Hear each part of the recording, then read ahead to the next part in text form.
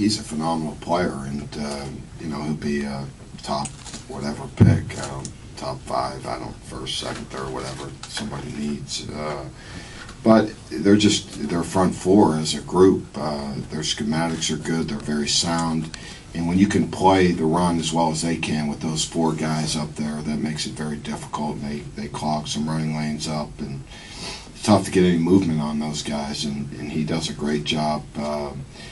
So, you know, and he has a great feel for run and being able to stop, you know, the run up there, 2 gap. I mean, he's just yeah, he's a physical creature when you watch him play. Mike, he only had 3 tackles. Did you guys scheme to try to take him out of what they like to do with him? No, I thought we actually protected decently tonight. You know, Nick just didn't have a good night.